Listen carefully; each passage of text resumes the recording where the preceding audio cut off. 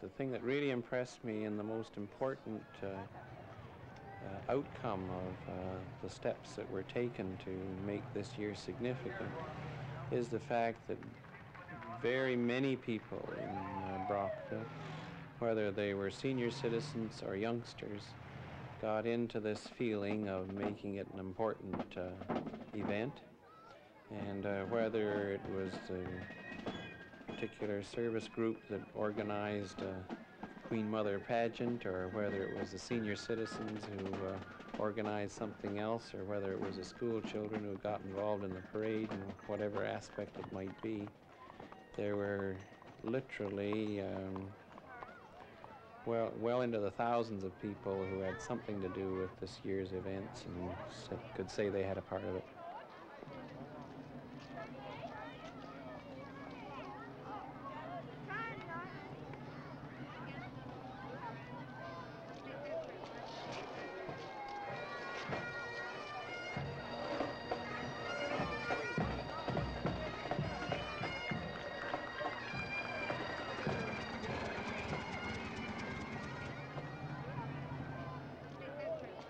We would not have been able to carry off the celebrations as successfully as we did had it not been for the super enthusiastic, going out of their way cooperation of the service clubs, different groups, organizations, and volunteers. Without those 4 factors, it just wouldn't have happened in this community.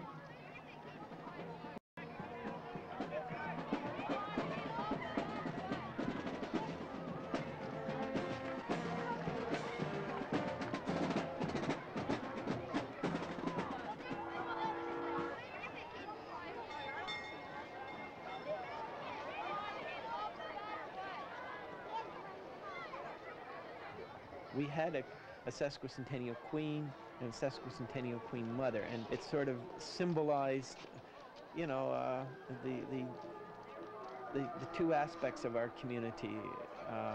It sort of symbolized an aspect of our history and the people in our community, the seniors in our community who've contributed so much, and yet with our queen, a young, vivacious lady, that she symbolized sort of 1982 as well.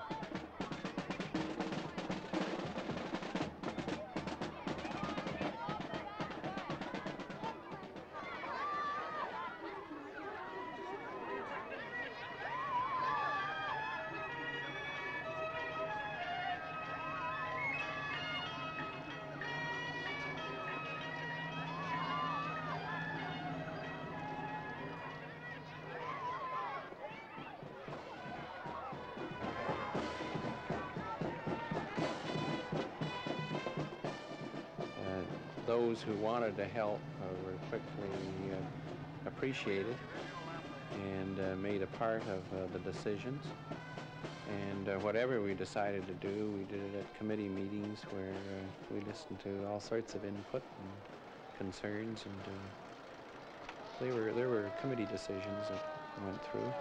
But the guiding spirit had to be John Fielding and his enthusiasm for this historical aspect of our community and a way to remember it.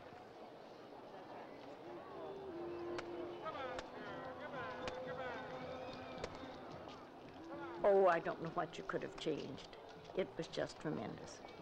Everything was good, clean fun.